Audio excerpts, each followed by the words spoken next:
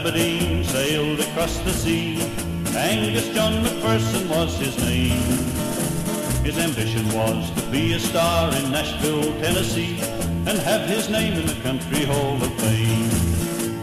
To agents and promoters and other folks he went. He tried to do the very best he could. But they all told him, Mac, my boy, we're sorry we can't help. But as a singer, lad, you are no good. Oh, mighty disappointed, he never would give up the urge to play the music of his choice. Said he as he practiced his favorite country songs, I'll play my pipes if I can't use my voice.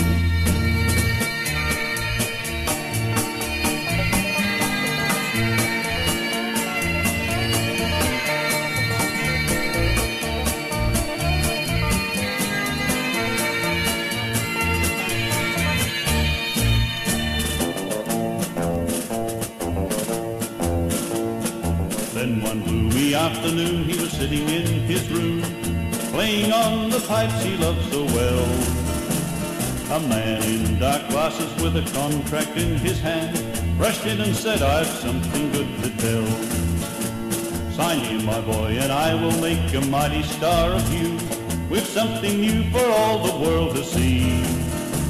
We'll change the tunes you always play on your old bagpipes, for Nashville Piper's what you're gonna be.